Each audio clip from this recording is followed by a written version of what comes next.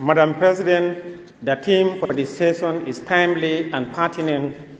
In a world troubled with strife, division, and uncertainty, parliamentary diplomacy emerges as a beacon of hope for fostering peace, dialogue, and mutual understanding. Now more than ever, we are summoned to transcend our differences, bridge divides, and chart a course towards a more harmonious and an interconnected global community.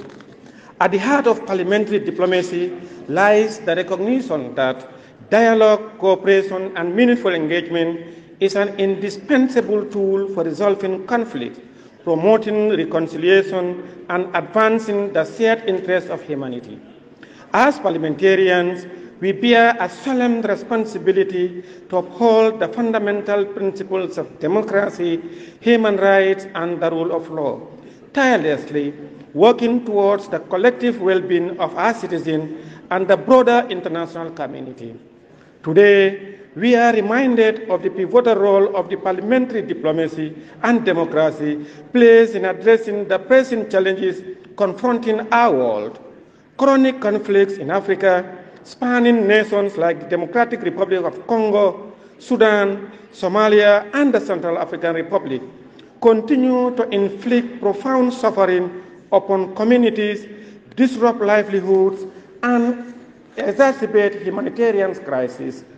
Moreover, the ongoing conflict between Russia and Ukraine serves as a stark reminder of the fragility of peace in Europe and its far-reaching implications for individuals and nations far and near in the conflict zone. The impact of these conflicts extends far beyond the immediate victims, affecting the lives of people worldwide.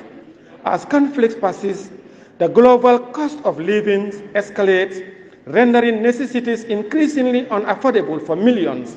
Food insecurity, human displacement, and economic stability are just a few of the dire consequences faced by individuals and communities tangled in the crossfire of conflict. Madam President, the enduring Israel-Palestinian conflict underscores the urgent need for concerted efforts towards peace and reconciliation.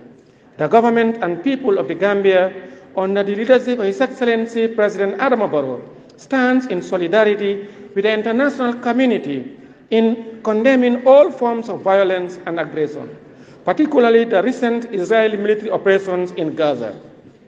These operations have resulted in the loss of innocent lives, widespread destruction to properties, and profound humanitarian suffering. We echo the call for an immediate ceasefire in Gaza and across Palestine to prevent further bloodshed and alleviate the dire humanitarian situation facing the Palestinian people.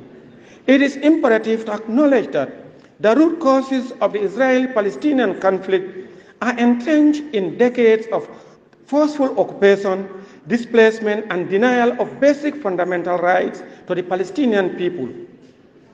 The government of the Gambia reaffirms its commitment to upholding international law, human rights, and the United Nations General Assembly resolutions as the foundation for any meaningful and lasting resolution to this enduring conflict.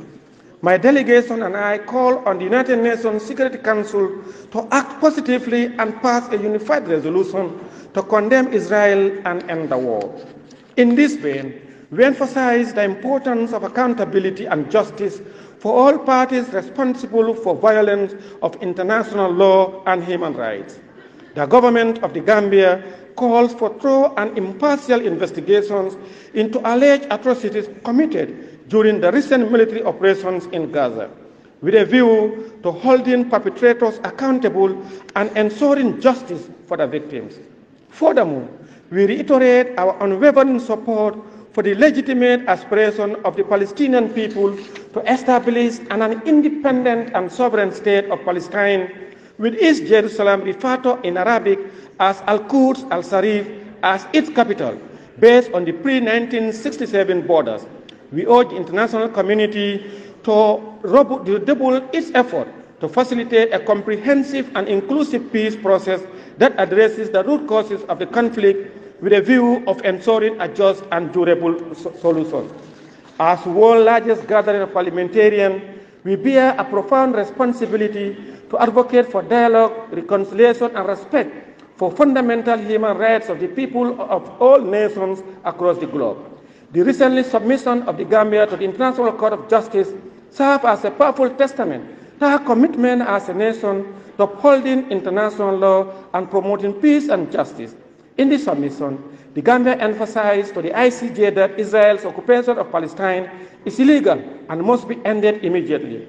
This underscores the importance of addressing ongoing conflicts through international legal channels and collective action through parliamentary diplomacy and collective engagement as manifested in the very core principles of IPU. We can build bridges that foster understanding, tolerance, and cooperation among others. In conclusion, Madam President, you may all agree that since the formation of the IPU in 1889, parliamentary diplomacy has proven to be a powerful tool for resolving conflict and promoting dialogue. For example, in 1994 and 1988, the Parliament of South Africa and that of Northern Ireland have engaged parliamentary diplomacy and successfully ended what was in their countries. In conclusion, let us reaffirm our unflinching commitment to the principles of peace, justice, and equality for all peoples and nations.